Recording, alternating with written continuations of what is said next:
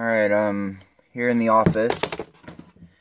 I'm here down at the set, and we, scripted up today's episode.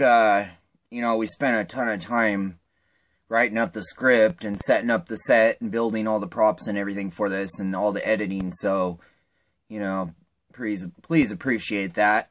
Yeah, so, you know, like, are you one of those people that hesitates? Do you have a hesitation problem? You know, because I don't know what the hell it is. Well, okay. You have two ends of the spectrum. You have overly impulsive and not thought out and like all tweakerish moves that are just stupid and not thought out. And then on the other hand, you have killer instinct for a deal, or just basically jumping in and grabbing up a deal, a good deal. It's crazy that, and I don't know what it is, a lot of times women do this shit. They happen to have like both ends covered. It's like, which one is it, dude? You're all impulsive and shit when it comes to just doing some mistake, but when it comes to a good deal, I mean, these are one-time things. These are, you gotta be the kind of person, you can't be a follower because, okay, you have an item that's really good deal. What are you going to do? Sit there and wait for another guy to buy it and then go buy it?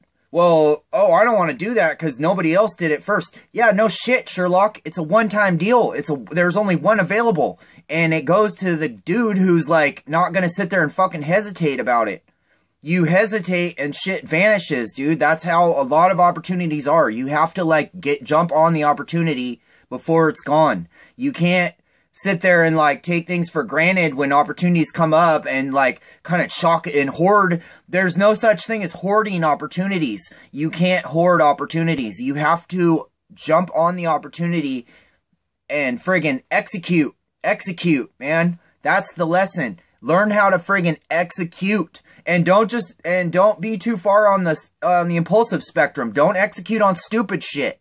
Don't execute on things that aren't obviously a good move, you know? So I don't know if that's something I'm going to even be able to explain to people, or if it's one of those things that you just have or you don't. But I mean, you have a brain. Most people have a brain that functions. So you would think, you know, run some numbers through that thing.